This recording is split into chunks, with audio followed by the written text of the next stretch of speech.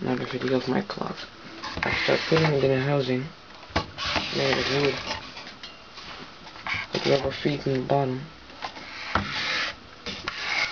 Open the box is the circuit board, transformer, and battery holder. The battery holder fits 3 AA batteries and keeps the clock running in case of a power outage. Now all we have to do is put the batteries in here.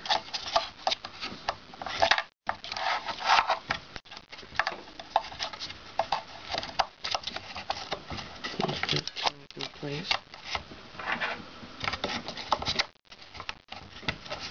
Somehow. There. Okay. There they are. Now, let's unplug the clock. Now let's plug it back in.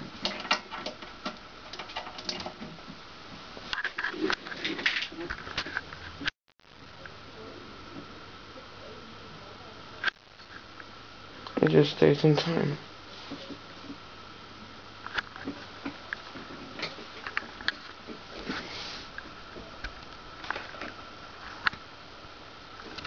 Watch this.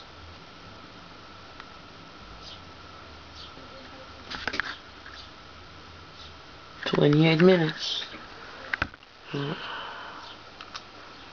As you can see, by the way, the multiplexing let the numbers flicker, but the camera is too slow to see that. It looks like it's just turning on and off. Well, it does 100 times per second. But for real, you can't really see it. That's it.